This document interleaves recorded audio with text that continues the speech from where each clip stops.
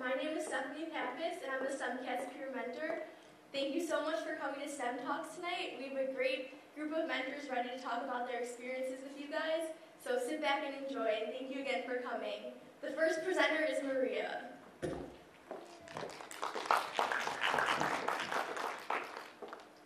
Hello. My name is Maria Shamai, and I am a junior from Owensboro, Kentucky, and I am double majoring in biology and chemistry and minoring in psychology. I'm really happy to be here because I didn't think I was going to. I was in Ecuador up until this morning. All my flights were canceled by American Airlines, so I'm really glad that I'm here now because I was alone for a while. Sorry, one second. So this past spring break, I went on a health brigade with Shoulder to Shoulder through Education Abroad. And the purpose of this brigade was to offer free clinical health and interdisciplinary care in Santo Domingo in Ecuador. So my biggest thing with being in college was that I wanted to make a significant impact and a direct impact. And I didn't really know how to do that. And I'd heard of a lot of people doing volunteering abroad, so I went to a first step session with Education Abroad, where I kind of just sat down and talked to somebody about what my interests were, and they came back with a list of programs that might be interesting to me, and this was one of the programs on there. For the program, I had to take one class where they taught us the purpose of interdisciplinary care and how on this brigade we had PT, we had dentistry, we had gynecology, we had optometry, and we had a bunch of other disciplines that were all working together in one clinic, which was because a lot of the people where we were working would never really get a chance to see these different professions. So the main goal was to get these people as much care as possible. My favorite part of it was that because I do speak Spanish, I was able to translate and kind of get a really good hands-on and first-person point of view into this.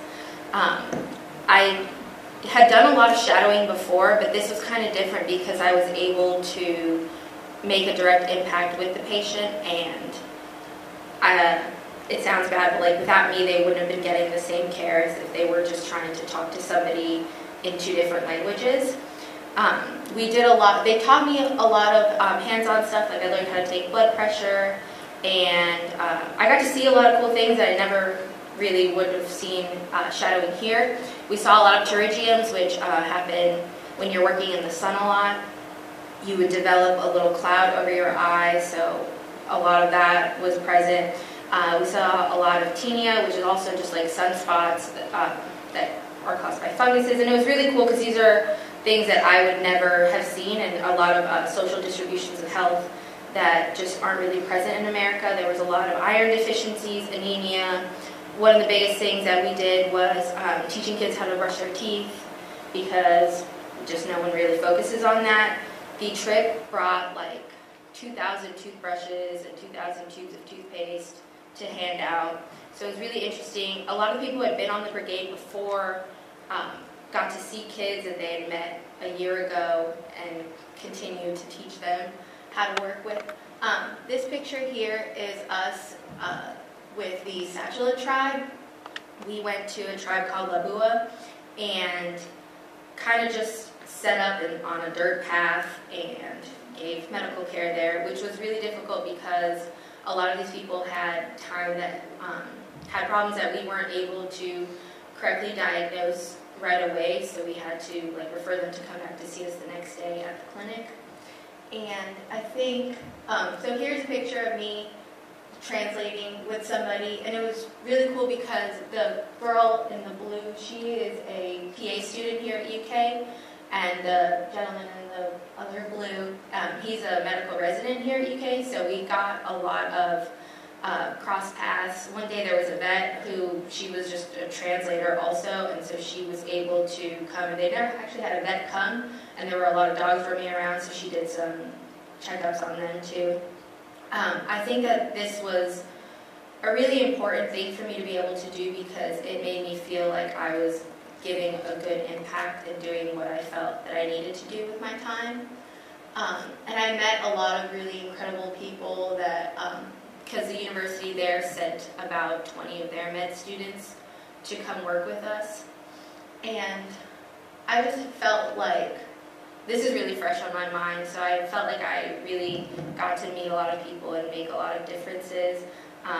A lot of kids would like draw us pictures, and I came home with like a backpack full of pictures from kids. And it just made me feel like I was doing a really good service, which is what I want to do with the rest of my life. If anybody is interested, they do have first step sessions with Education Abroad every Monday, Tuesday, Wednesday, and Thursday. And you can also email Education Abroad. Thank you so much.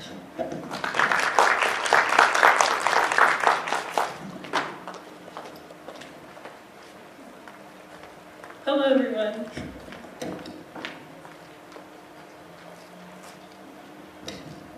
Okay, so my name is Haley Dickin. I am biology and neuroscience junior from Jamestown, Kentucky, and I'm of course a STEMCats peer mentor. I'm really excited to tell you guys about this organization today because it involves two of my main interests, one being community service and the other being traveling. So Alternative Service Breaks is a unique organization that allows undergraduate and graduate students the opportunity to do service abroad and as well as domestically. And it focuses on a variety of different social issues. So in my case, I focused on global youth empowerment because that's something very interesting to me. I want to one day work in pediatrics, and I'm very focused on children's welfare as well as education, and so it's something that is very close to my heart. But you can focus on different issues, a plethora of different issues, from LGBTQ plus issues, immigration activism, domestic violence, hunger and homelessness. Really anything that you're interested in involving service, you can find a trip that revolves around that. So as I mentioned, my trip was about global youth empowerment, and I actually went abroad to Monte Cristi, Dominican Republic. However, before I even thought about going on this trip, we had what are called pre-connects, which are meetings leading in the weeks and months leading up to the trip that allowed us to get prepared for the service that we're about to do and learn more about the social issue, as well as familiarize ourselves with the community. And I found this to be very impactful and meaningful when I actually got there because I already had a good understanding of the situation that I was going to be put into and how I could make the biggest impact. So when I actually got to the Dominican Republic, I worked in a learning center through the organization Outreach 360. We taught kids there English, math, and Spanish literacy. And we learned not only a lot about the education system, but about the culture of the Dominican Republic and its relationship with Haiti and the United States. And I got a lot more out of it than I really thought I would. I thought I would just be going there to do service and learning about the social issue, but I actually ended up learning a lot about a country that I had not too much of an idea about. So in my trip, we taught the kids through the week in a summer camp type setting. Well, it was their winter break, so it was kind of like a camp setting.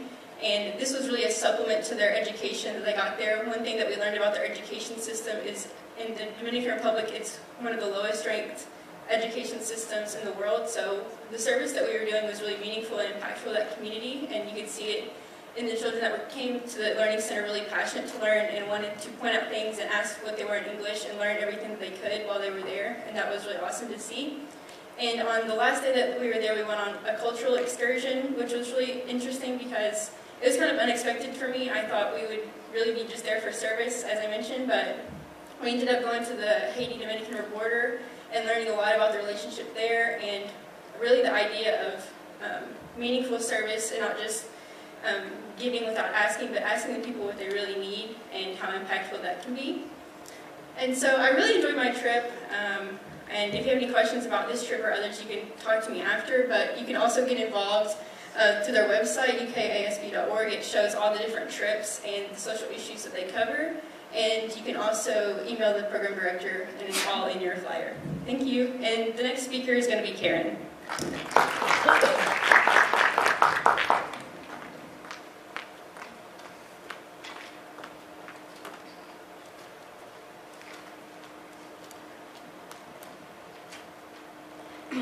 Hi, my name is Karen Mabumba. I am going to talk to you guys about Summer Health Professional Program, but I'm going to call it a SPEP because that's how we call it because it's just so long to say.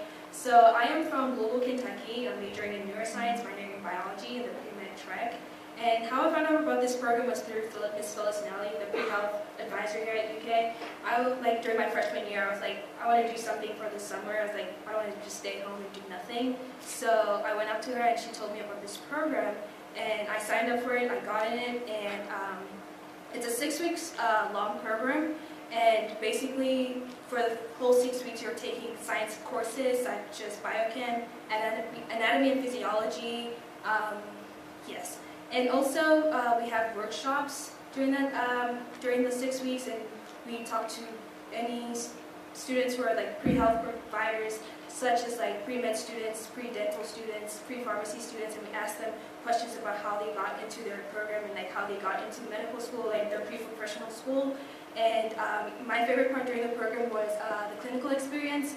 I got to shadow a doctor. So when we signed up for like what we want to shadow, they asked me what you want to shadow, and I was like, I wanted to do surgery, but I was like, if I did surgery, I would probably like faint walking into the surgery room. So I chose to like do an ER doctor, but people say ER is also a crazy place to be in. So I was just like, oh well. So like when I shadowed in the ER doctor, in the ER hospital, when I walked in there, it was like a kid came in, teenager, had gunshots, 3 gunshot wounds. I was like, well, it's a crazy night to like shadow, but it was very interesting in seeing how the doctors played a big role and how the nurses and like everybody in the health field played a big role. So that was like the greatest experience. I also made a connection with the ER physician. I asked him questions about how he got into medical schools and how he got into medical school and like if I could shadow him again, and he said I could shadow him. So every time when I go back home to Louisville, I just email him, and then he says, yeah, you can just come in and shadow me, but just not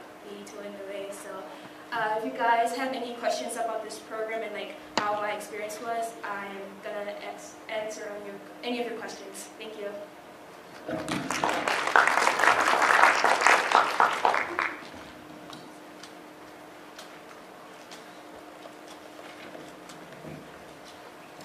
Hi everyone, my name is Hiba. I'm a junior biology major on the pre-med track, and I'm going to be talking to you guys about an organization that's really helped me grow as a college student and as a member of my community. And that organization is Alpha Phi Omega, or APO. So who here has heard about APO? Who here is a part of APO? Woo! So APO is a national co-ed service fraternity based on fostering the 3 core principles of leadership, friendship, and service. And so coming to UK as an out-of-state freshman, I was really looking for organizations that would help me build relationships with my peers, help me build my leadership skills, and also help me connect to my community more, which was something I did a lot during high school, through service. So finding all 3 of these things through an organization such as APO was kind of like hitting the jackpot, finding all 3 in one, and really motivated me to join. So I first heard about this organization during K-Week of my freshman year.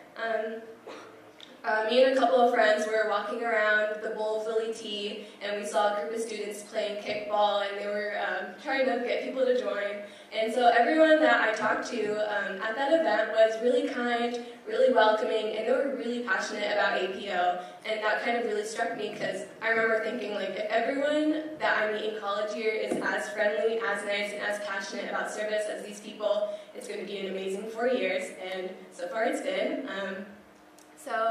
I was really motivated to join, but I was kind of afraid of how well I'll be able to manage the commitment or my college workload that first semester and a commitment to this fraternity, which includes 20 service hours a semester, as well as 5 leadership events and 5 fellowship events, as well as other commitments as well.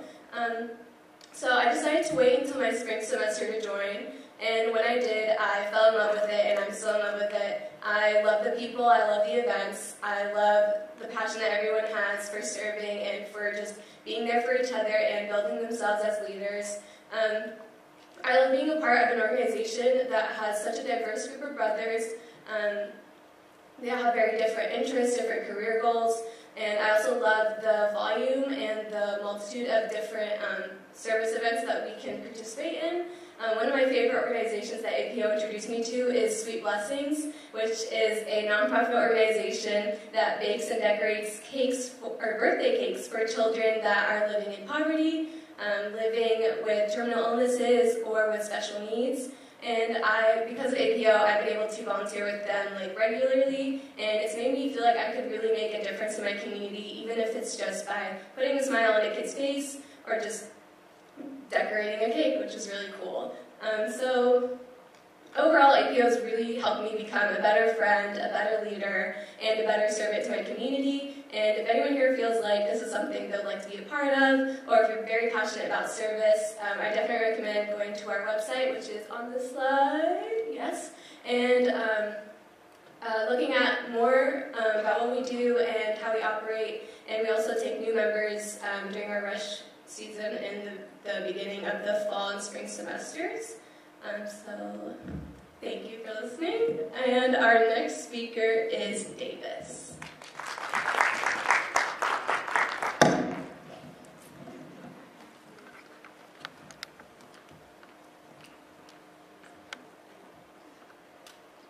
Awesome. Hey, everyone hear me okay?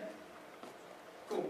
Hi, I'm Davis Collins. I'm a sophomore biology student, currently on pre-vet track. I'm from Charlotte, North Carolina, and I'm here to talk about pre-vet advising. So, out of everyone here, kind of give me a hand if you're pre-med right now, or thinking about it.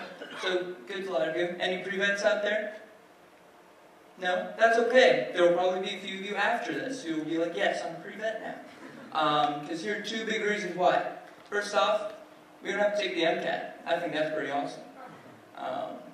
We actually take a standardized test called the GRE. I like to think of it as kind of like a big kid ACT almost. It's used for a lot of post-grad schools, and it's the one a lot of colleges use. And the second reason is we get paid to be with animals all day long and just be with them. And I think that's awesome, whether it's dogs or cats, or if you're big into horses and cows, or even zoo. I mean, I think that's always pretty awesome. So to kind of kick it off, I'm going to first talk about some of the things colleges look for, and then I'll talk about kind of some of the stuff about some colleges. And again, I'm going to give you some basic stuff. If you guys are ever interested at all, up there's Ms. Colette Tebow. She's one of the pre-vet advisors here. She's great, awesome, super friendly. She'll have a lot more details, and we'll be able to answer a lot of specific questions you guys may have. So definitely feel free to email her there. So vet schools in general, like most post-grad schools, they look at GPA and some sort of service hours. What I mean by service hours is, it's not just necessarily, oh, I took care of my dog for my whole life. Accept me. That's just not how it works. They look for experience with actual doctors, so that's shadowing right under the doctor, or basically being in some sort of tech position where you're always with the doctor, seeing how they run their business and diagnose their patients. In the bottom right picture there, that's me. I have a family member who's out in Texas. It was a vet. He recently retired. But that's me next to a 400-pound pig, which I thought was huge. I'm a city guy, so that was a pretty new experience. And we were trimming its big old tusk right now. So just like experience like that, it's great for any sort of application. So for vet schools, similar to undergrad, they look at in-state and out-of-state students. Here in Kentucky, there isn't a vet school. There's only about 30 in the nation, which seems small, but there are ways where you can make it less competitive. So like I said, since Kentucky doesn't have a vet school, they have contract seats with Auburn, where there's a certain preset number of seats specifically for Kentucky residents to apply to Auburn for vet school. And so, of course, Auburn will have their in-state students from people from Alabama, and then the rest will be out-of-state. So I'm from North Carolina, so just my personal example. NC State, which is that little dog statue on the left there, that's on their campus. Would be my in-state school. Just kind of give a ballpark example. So they accept 100 people every year. About 80 of those are usually reserved for in-state, and then those other 20 are for the rest of the people who apply. So in a lot of cases, you may find yourself in those out-of-state positions, maybe a little bit more competitive, but don't worry about that. Ms. Collectabo specifically, she's great at kind of helping you build a great profile and kind of keep you on the right track to ultimately do well in applying to vet school.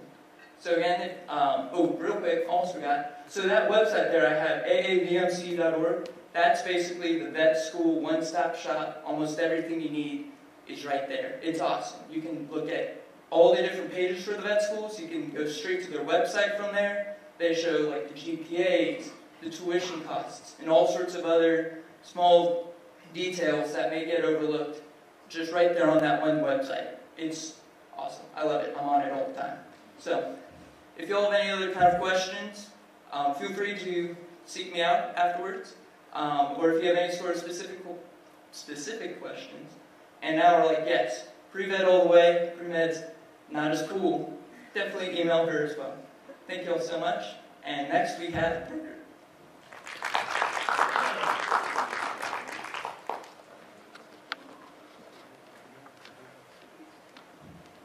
Is this working? Okay. All right, at ease, everybody. It's a joke. Never mind.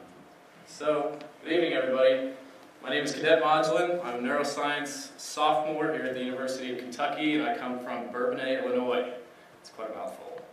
So, to start off, I'm going to start off with a question. Who here has seen a military drama, be it a television show or a movie? So, you're right here in the front row. What is your first thought when you hear the word Army? Saving Private Ryan. That's exactly correct. A lot of people see the military in this dramatic Steven Spielberg kind of way as this band of brothers who go out and save the world from, any sort of terrorist threat, foreign enemy. But I'm here to tell you that the Army has much more to offer. The Army has something called the Reserve Officer Training Corps. And was I supposed to put my slide up? Oh, sorry about that.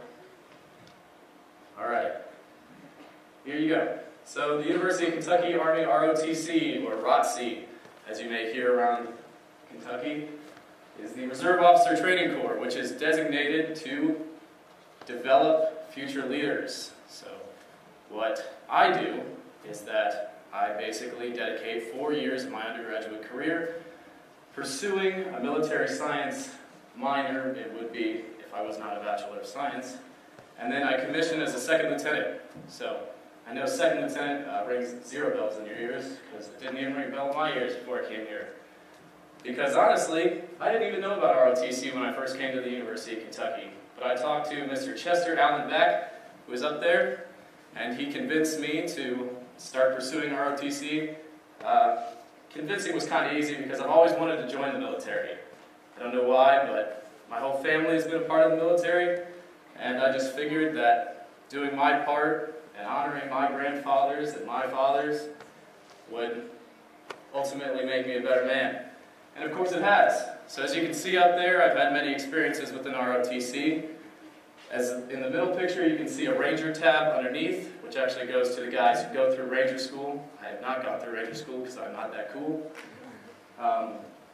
But at the University of Kentucky, we have something called the Ranger Challenge. And so the Ranger Challenge is hosted at EKU, Moorhead, or the University of Kentucky. They rotate every year, and then if you beat all of the other ones, you get to go to Fort Knox, and you get to spend 2 days in the mud just doing Army stuff. So, what is Army stuff? Army stuff includes rucks, which is heavy backpacks, walking long distances. It sounds crazy, I know, right? But you gotta do it. Another Army thing is this motto called hurry up and wait, which means you stand there and you wait for a long time. There's a lot of waiting within the Army. However, the Army also builds character because it develops leaders. That is the entire goal of the Reserve Officer Training Corps, and it's your duty as a platoon leader, as a second lieutenant, and basically as an American citizen. Anybody can be a leader. It really doesn't matter. But I'm here to tell you that ROTC is great, and I lost track of everything. So, anyway, That picture on the left, that's my uncle. He was a Marine Corps. He was in the Marine Corps, served in the Gulf War, and that's my contracting day. So the way the ROTC works is that you get a contract, you sign a contract that specifies that you are dedicated to this program, and as I said before, you spend your 4 years undergraduate, you get full tuition, they pay for your housing, they pay for your meals, they even give you a stipend. It seems like a ridiculous amount of money, but it's the Army, so I'll take all the money I can get. And then after that, you can either serve in the active, guard, or reserve. So you serve however many years your contract is obligated to serve. Traditionally, it's 2 years for every 1 year that you're paid for. 1 year is active, and 1 year you can do in the guard or the reserves. So, thank you for listening to me ramble about the ROTC program. I'm sure a lot of you are now interested and want to ask a lot of questions, because why wouldn't you? Anyway, the contact information is up there for the recruiting operations officer. He's at Barker Hall. His phone number and his email is up there. Thank you. The next one is Arouge.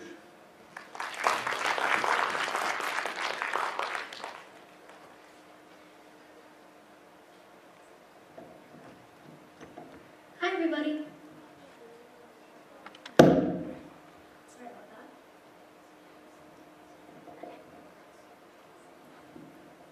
So, my name is Arouge Nassim, and I am a junior from Louisville, Kentucky, majoring in biology and political science. So today, I want to talk to you about an organization that has really made an impact on me throughout my time here at college, and that is Global Brigades. I know you guys have heard about Students Helping Honduras already and alternative service breaks. This is, I must admit, another service trip. So I want to talk to you guys about what makes Global Brigades different, I think, from other organizations that do service trips, and also the ways it has helped me grow as a student here at UK and as a person. So firstly, Global Brigades does holistic development. So essentially what that means is they work with communities, they partner with communities to bring them up to a level of economic sustainability so that they can essentially function on their own without continued assistance from Global Brigades, and those communities are called empowered communities. So in order to get communities there, what Global Brigades does is they send different kinds of brigades. So I'm pre-med, so I went on the medical brigade, which we have in conjunction with the dental brigade, and together those sort of health initiatives help provide the very basic level of like health provision for communities, because healthy individuals lead to healthy societies. But after medical and dental brigades, they send public health brigades to help with public health infrastructure. They send business brigades to help encourage entrepreneurship. They set up banks in the communities. And I think they recently added a new brigade called Legal Empowerment, which helps communities to fight for the maintenance of their rights, which is something that a lot of these communities, since they come from countries that often have like corrupt governments, sometimes they like need that help. So the brigade we go on is to Honduras. It's a 7-day trip. We basically have like 3 days of clinic.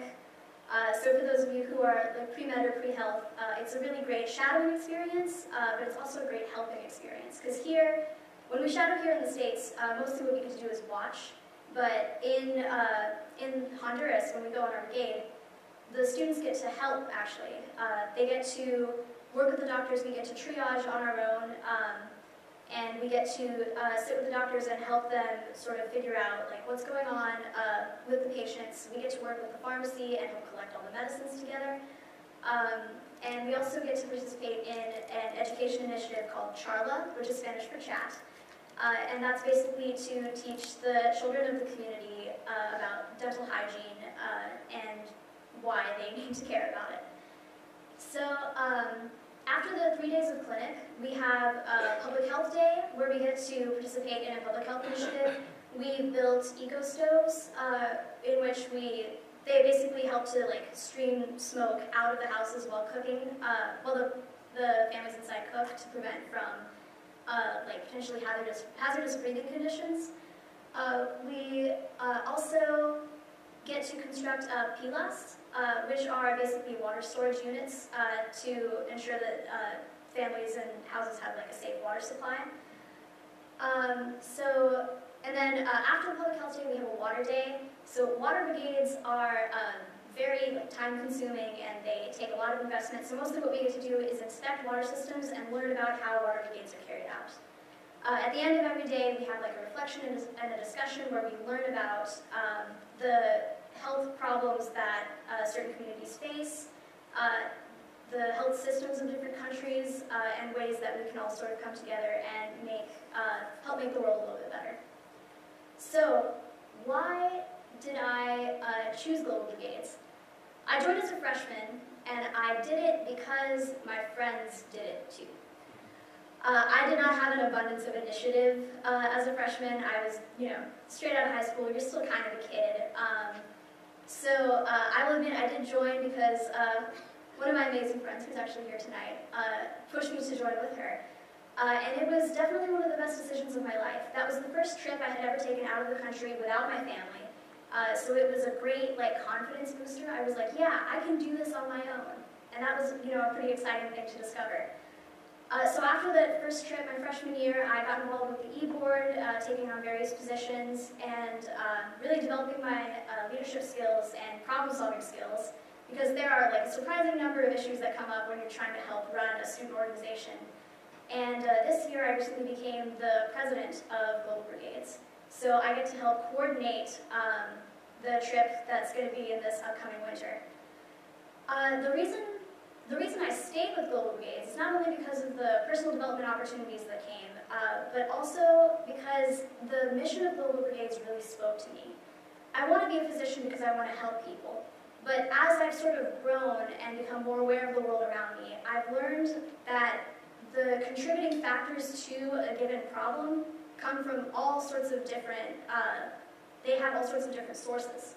So with Global Brigades, it really feels like there's an organization that is trying to tackle all of the sources that contribute to a more unequal world, a more unjust world. As a physician, I want to work one day to help reduce these inequalities and help people live, holistically better lives. And working with Global Brigades has helped me sort of get a chance to get started on that. Because those of you who are pre-med know, we have a long road ahead of us. We have these 4 years of undergrad, and then 4 more years of medical school, and then residency, and then we're fully realized physicians. And that kind of made it difficult for me to sort of see other pre-health professions. I was always jealous of my pre-nursing friends because they get to go to the nursing school pretty quickly, and they get to have hands-on patient experience really quickly. And it feels like they're giving to the world sooner than I get to. And I am starting to reach a point in my life where I feel more aware of what I take from the world compared to what I give to it. So working with Global Brigades has really helped me realize that I can give back to the world, no matter what stage of life I am. And that really makes it more bearable when I have to sit through another 3 hours of studying for physics, because for some reason pre-meds have to take physics.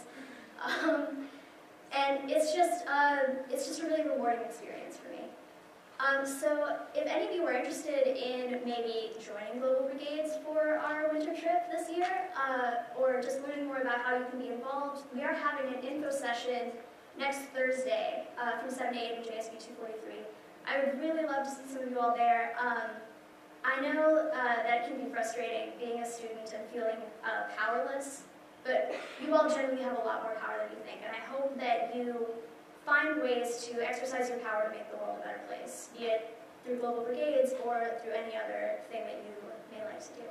So thank you. Up next, we have Oscar.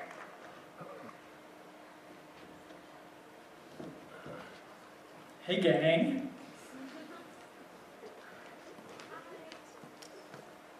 So my name's Oscar Istis. I'm from Nashville, Tennessee. I'm a sophomore here at the University of Kentucky, and I'm a biology major with an entomology minor.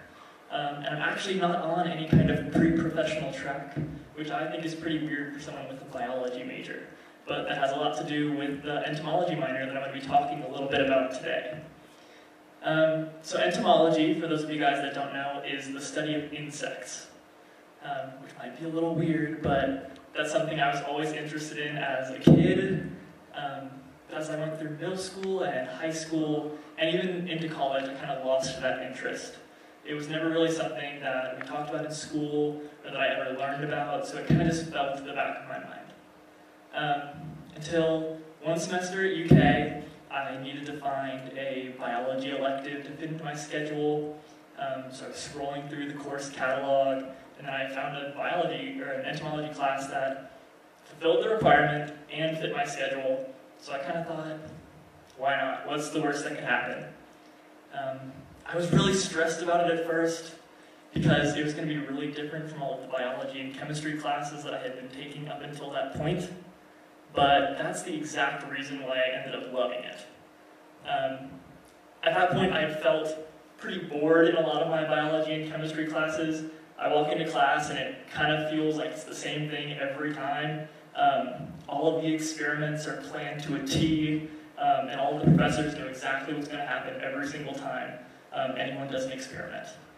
But I cannot count the times that I walked into an entomology class and my teacher showed up with an experiment and said, guys, I have no idea how this experiment is going to turn out.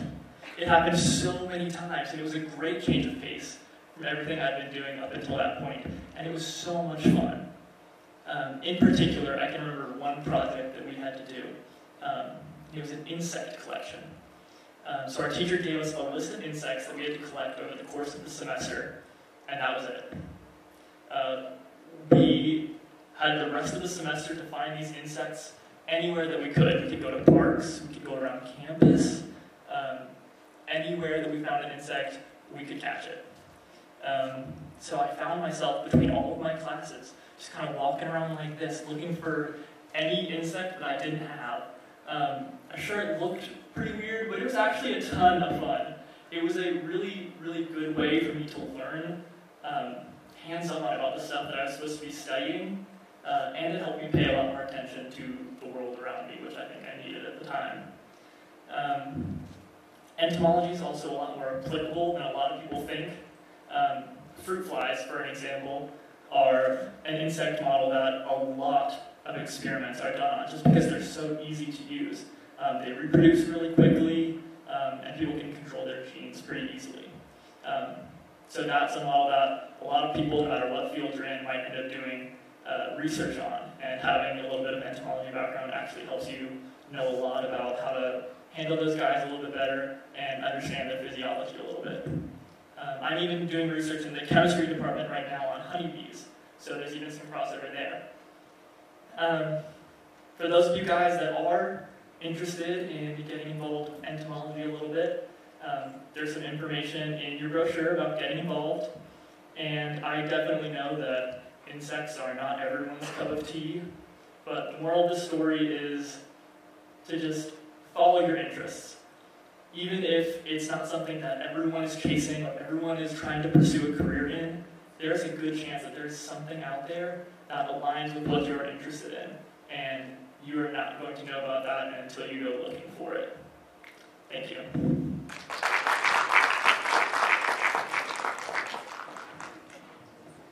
Next up, Stephanie's going to talk to you guys a little bit more. Okay, so the next presenter, Lily, isn't here tonight, but we have a really good video highlighting her experience talking about surgery on a Sunday. So I'm going to play that for you guys.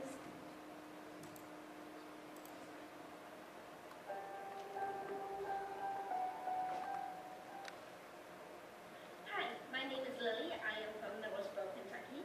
I am a senior here at UK, and I am a chemistry major on the biochemistry track. I am so sorry that I'm not able to be there today. Unfortunately, I do have class at this time. But I'm willing to bet that there are a lot of pre-professional students out there, whether you're pre-det, pre-med, pre-PA, or pre-pharm. A big part about being a pre-professional student is finding shadowing opportunities to show that you do have a strong interest in the field and to gain knowledge about the day-to-day life of being in that profession. Well, today I would like to talk to you about Surgeries on Sundays. Surgeries on Sundays is a non-profit organization that provides free outpatient surgeries to those in need. What's truly spectacular about this program is that all the supplies are donated to them. Everyone who is involved in the process donates their time and service to the patients as well. Whether that's the physicians, anesthesiologists, coordinators, scrub nurses, they all volunteer their Sundays to help out with this organization, which is absolutely amazing. I first heard about surgeries on Sundays from my triaging position at the Salvation Army Clinic here in Lexington. When I first heard about it, I really didn't think I would be able to really see the surgeries. I thought that I would be in the back of the room, not really being able to see, just kind of listening to the process. But that was definitely not the case when I got there. I didn't think that I would be standing directly behind the surgeon the whole time.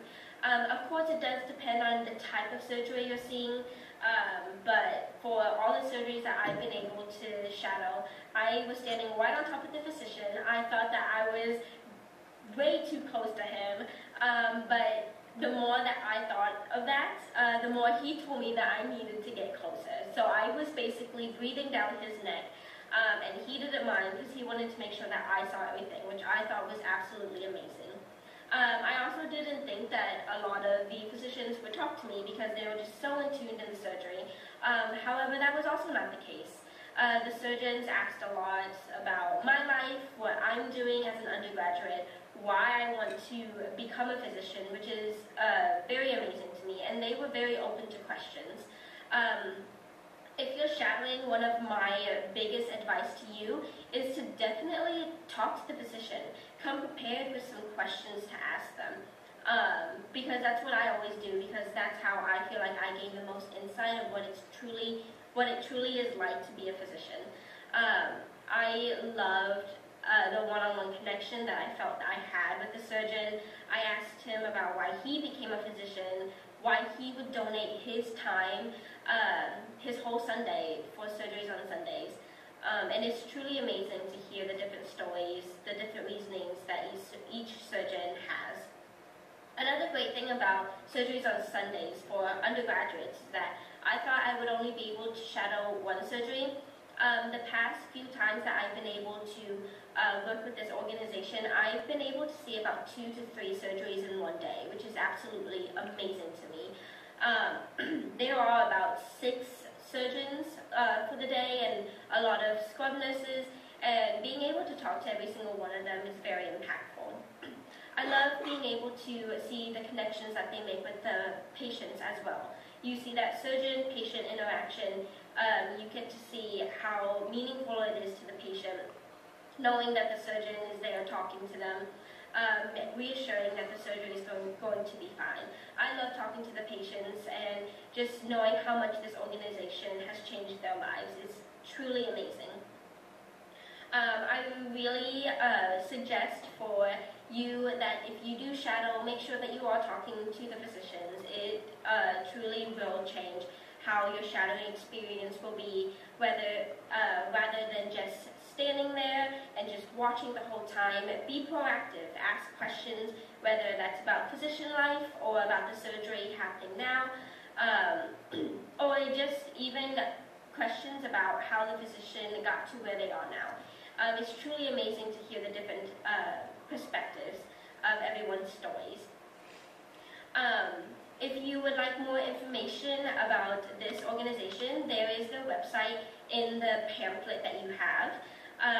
You can easily volunteer on the website. There is an area for undergraduate students to volunteer as an observer for the day. That way they email you back and tell you which day you can come in to shadow.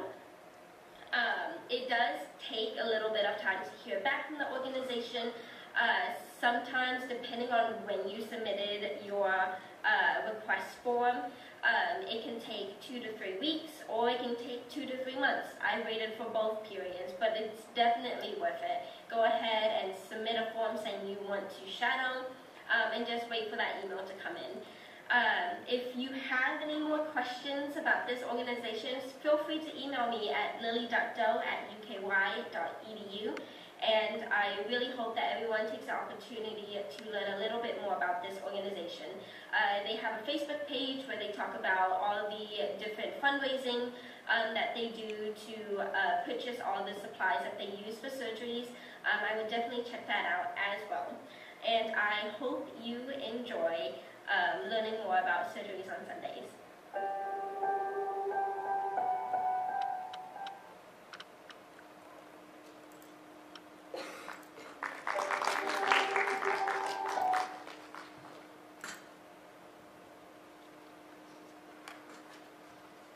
Middlesbrough, Kentucky. I am a senior here at UK.